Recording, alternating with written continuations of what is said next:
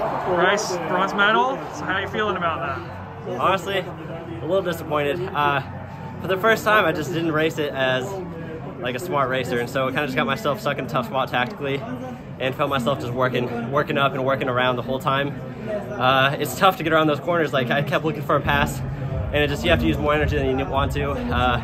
But we came to that last straight, and I kind of just went for it. Obviously, I think it would be different if we had 100 meters worth of straight. That's where I usually come on strong, but we'll take the bronze medal. It's a good place to start, and I mean, just luckily we have a World Outdoors coming up soon, and so we'll just go up from here, I hope. It went out very hard. Were you expecting that? Ready for that? I wasn't. I think that's where it got me. I mean, I should have known just with Marco in the race.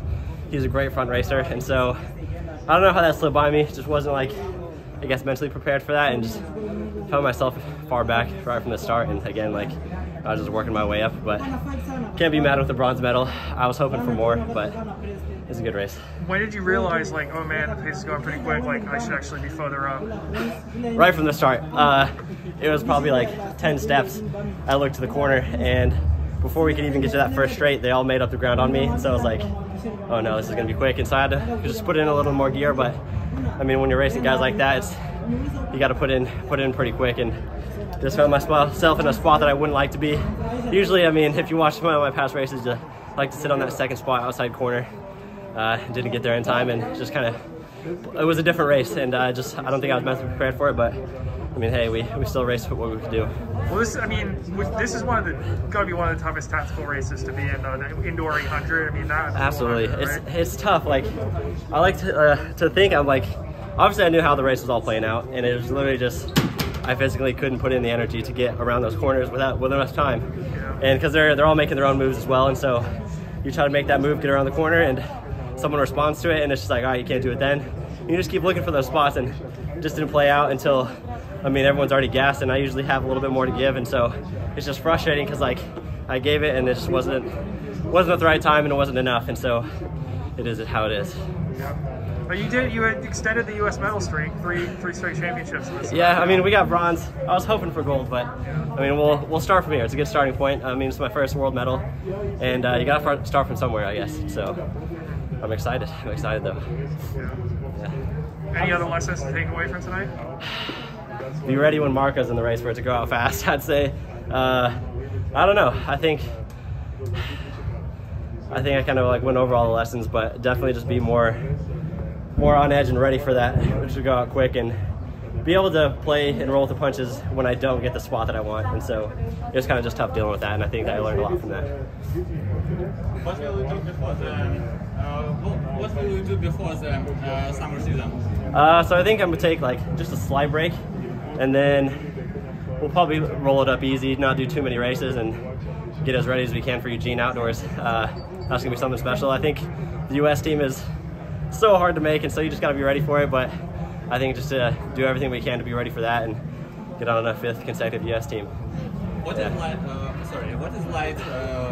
light period for you? Do you have days of no running at all?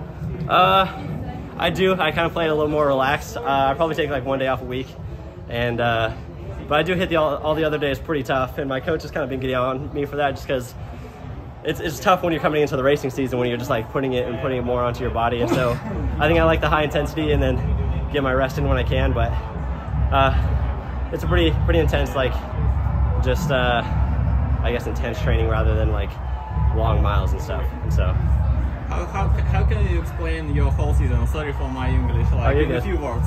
I mean, the whole season's been great. It's kind of been a short one. Indoors is never that long, and so you just get the races in when you can. And it's been something special. I came out strong.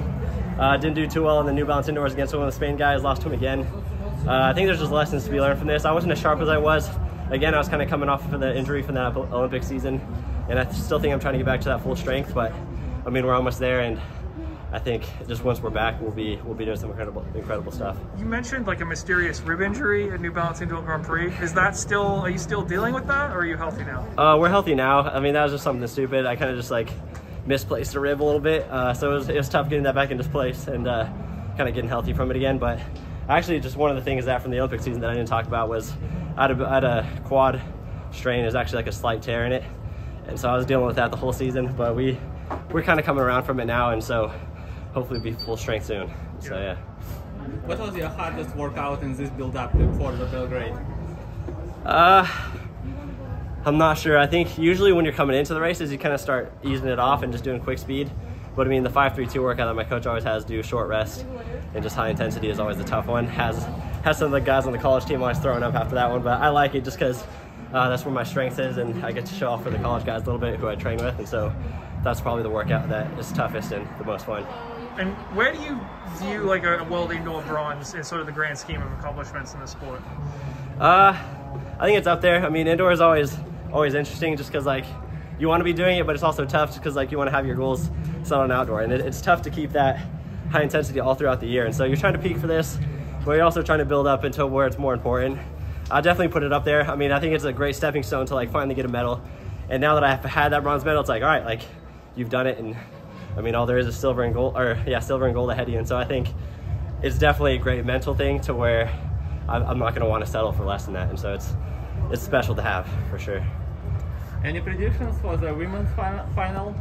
I think Ajay's looking great. Hopefully she can pull off for Team USA. I mean, we were just talking at breakfast this morning. She's feeling good. We'll see what she can do out there. No thing moo right now, and so I think the US is for the taking with Ajay. All right, congrats on the medal. Yeah,